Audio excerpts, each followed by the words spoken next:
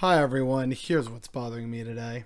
Canada has a new Governor General. It is the first Indigenous Governor General that we have ever had. And that's a good thing. But here's the problem. This, at least I feel that this is the case, this is a way of stymieing the probably eventual reckoning that Canada was going to have to face, given current events between the continued unmarked graves being found and investigated, the reticence of the Catholic Church to admit blame, and therefore the burning of churches in various corners of the country.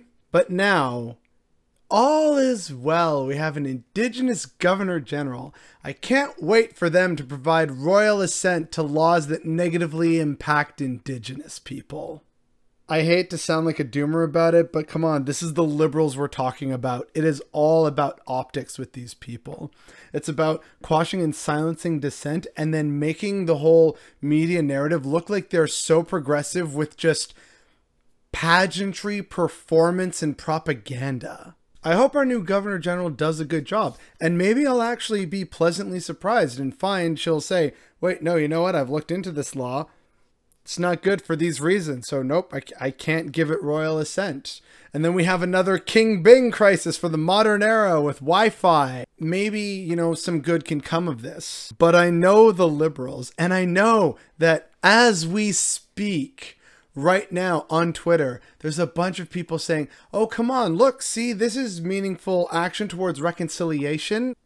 There's no doubt people in the future, and also right now, who are going to be using this as an excuse for anything. No, see, we're making advances on reconciliation. Look, we got a new Indigenous Governor General. Or, how can you hate Justin Trudeau? He just gave us the first Indigenous Governor General. And it's like, yes, that's nice, but it doesn't take away from the fact that meaningful reconciliation requires adopting the 94 points, only I think 10 or 11, maybe 12 of which we've adopted so far.